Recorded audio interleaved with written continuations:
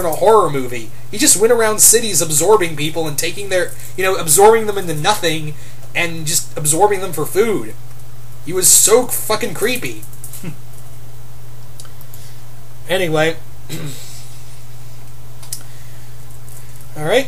What is the first and your final question is, what is the saga you saw first? The first saga I ever saw was pretty much the Saiyan saga, like I've said before. Anyway, thank you for those questions. Moving on now to Christian Sager, who asks, again,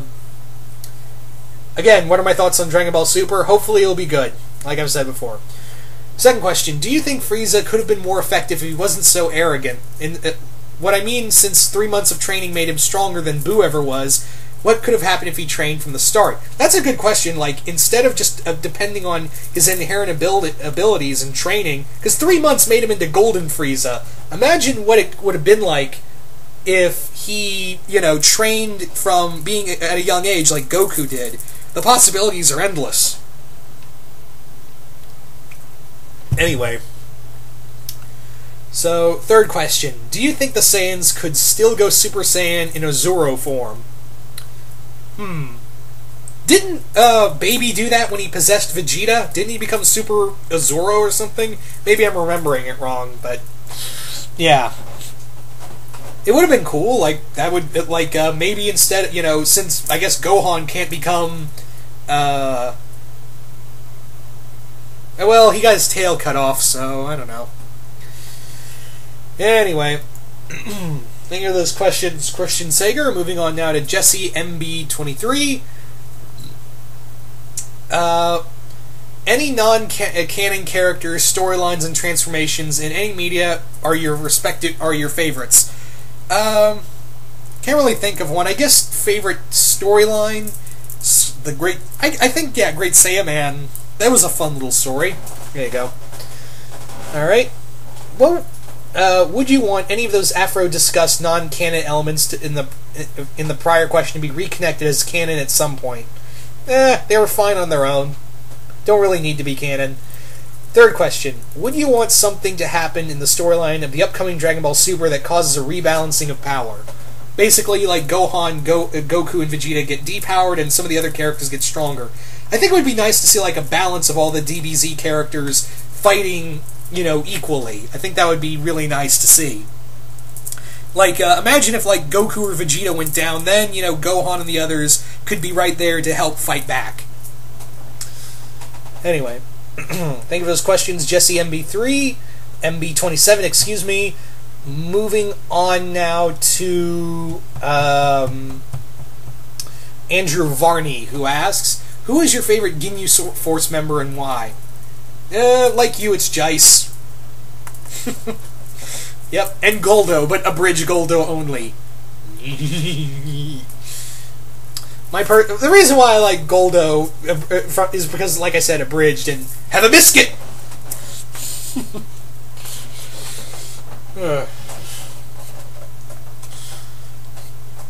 Alright.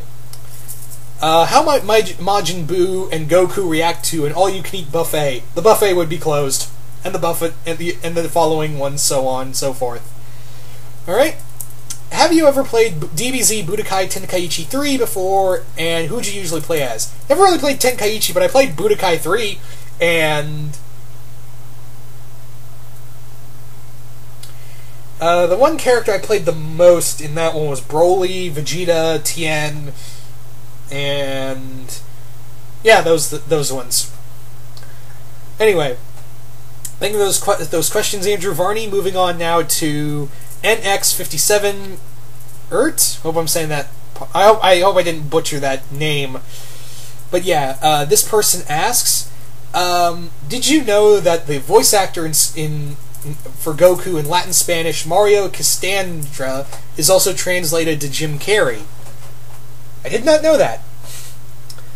Already answered the whole Pan Super Saiyan mode. Third question: do you think there might have been an android powerful enough to face Super Saiyan God Goku? We may see one. We may see one in Dragon Ball Super. It's a possibility. All right. Next question comes from Delta Heatran, or Delta as he asked me to call him. And first question is, if you could have your own signature attack, what would it be and how would you do it? I don't know. Maybe create like little energy balls, have them go around the person, and just snap my fingers. They all just explode like a grenade, like a series of mines. I don't know. Alright. Do you think the human characters in DBZ will discover a human god mode they maintain to help in Dragon Ball Super to help Goku? Probably not. Probably not. Would be surprised, but probably not. Alright, third question. Do you think that Broly or any other movie villains may be reconnected and becoming canon to Dragon Ball Super, since it's confirmed that the whole Super Saiyan God prophecy will probably be discovered a different way in Battle of Gods? That could happen. I think Super Saiyan God Broly may be a possibility. But we'll just have to wait and see and just see what happens. Anyway, so moving on, thank you for those questions. Moving on now to Cody Bradish, who asks, my top 3 favorite Dragon Ball Z characters are overall Piccolo, Gohan, and Vegeta. Out of these 3, who do you like the most? I kind of like them all equally, really. I can't really pick and choose out of those 3. Alright. Which of the DBZ movies and animated specials like Tree of Life and Revenge of Cooler are your favorite and least favorites? Favorite, Legendary Super Saiyan. Least favorite, Bio Broly. No, really, Bio Broly sucks. I hate Bio Broly. If anyone out there likes it, it's totally fine. But me, goddamn, does Bio Broly suck.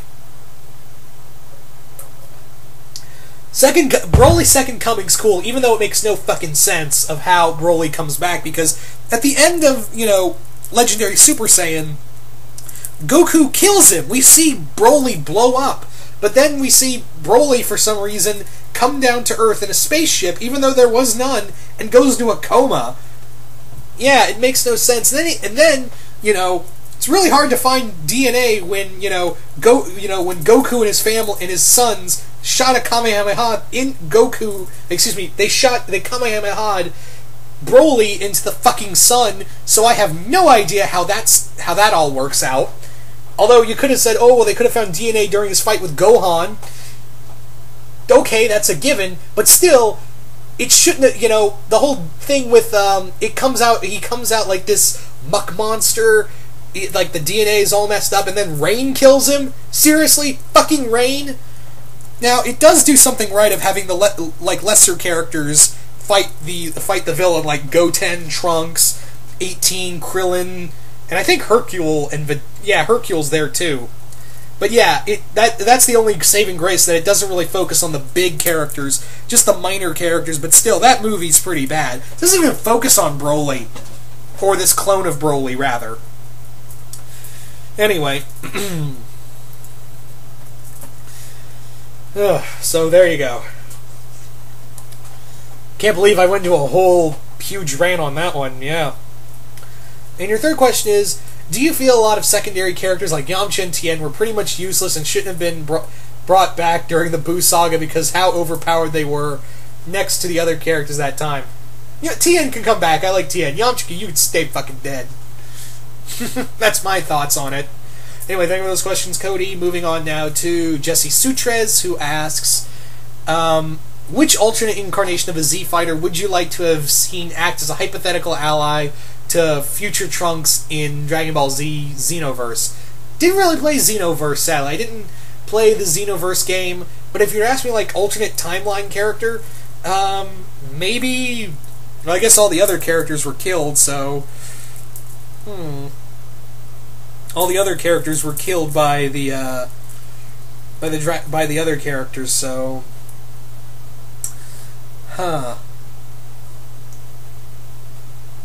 Maybe Yajirobe? I don't know.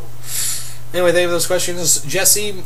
Moving on now to Treva Smolka, who asks, what is your expectation... Okay, again, Resurrection F. Hoping it's... Okay, he's basically asking what are my thoughts on Resurrection F. Hopefully it'll be good. Oh, I'm still kind of like Golden Frieza. Okay, interesting choice of transformation, but I'll give it a shot. I'm really hoping it's good. Anyway, second question. who is your all-time favorite characters in Dragon Ball Z universe? Tien. Yeah, Tien's my favorite Dragon Ball Z character because he always seemed like he always wanted to train harder, even though Yamcha and Krillin just gave up. Tien kept training, and he still showed himself when he fought Near Perfect Cell. Didn't win, but he proved he fought hard. So yeah. Anyway, third question. Now that Dragon Ball GT is no longer canon, thanks to Battle of Gods reconnecting that series out of existence, retconning that series, excuse me, I'm just wondering, out of the entire series on a whole, who is your favorite villain in the series of GT? As much as I don't care much for GT, Super Android 17 was pretty cool. It's showcased again a lot of lesser characters, and seeing Android 17 himself, who I actually really like Android 17. I always thought he was pretty cool. And seeing him get more spotlight, I thought was pretty awesome.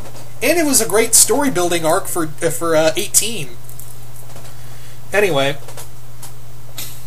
thank you for those questions, Treva. Moving on now to John Kelly, who asks, most badass Gohan moment in the series. The whole History of Trunks movie. That it counts as a because that Gohan was totally awesome. That Gohan was totally badass.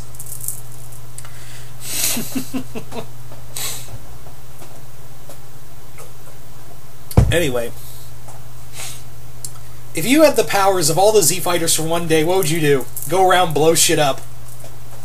Alright. Favorite minor character, for example, like Kiran, the white cat. My favorite minor character, Yajirobe. Everyone seems to forget that Yajirobe was the one who cut off Vegeta's tail and helped save the world. Yeah, let's not forget that, people. Anyway, thank you for those questions, John Kelly. Moving on now to Grimlock1992, who asks, how would you react if you could have met Shenron and get one free wish? Already answered this question, Grimlock. Second question, how would you make a romance for Piccolo, and if so, would it be human, alien, or a female Namekian? Piccolo never really struck me as the romantic guy. He just concerned himself with protecting the Earth and training with the other training with the others. Not to say, like, he's gay or anything, but I think Piccolo was more concerned, he didn't really bother himself with relationships. He never struck me as, a guy looking for love. He just concerned himself with what he considered to be bigger tasks. Having said that, though, I did for a short time did a crossover ship with Piccolo and Starling from Stormhawks. Yeah, Piccolo and Starling. Yeah. Anyway. But yeah, again, he never really struck me as a guy who would go out of his way to find, someone to be with. So he may be asexual, guy never, he's totally fine with being in his own, being in his own ship. Anyway, but you never know, maybe Super will give him a girlfriend. Anyway, what would you think if Cell and Frieza were brought back to life as human, like Oob, like for Kid Buu? I don't know. They'd still be bad. Those two are never going to change. Alright. And thank you for those questions, Grimlock. Moving on now to Heikalos. I hope I'm saying that name right. And he asks, and this person asks, oh yeah, the Super Saiyan question, the Pan Super Saiyan question, I already answered that. Do you want Super to erase GT? I think it's already doing that, so yeah. And what color would Super Saiyan Super Saiyan God 3 be? Yeah, that's the other thing. What if they make Super Saiyan God 3? What are they going to call that? Like, Super Saiyan God Super Saiyan Super Saiyan? Or Super Saiyan God Ultra Saiyan? Or, I don't know. Or Super Saiyan God Ultra Mega Super Saiyan Shabby-doo. Yeah. How about green? Yeah, let's go green here. Then we could, then we could have, like, people have the Green Ranger theme start playing. Go Green Ranger. Danger. Oh, that was terrible. I apologize.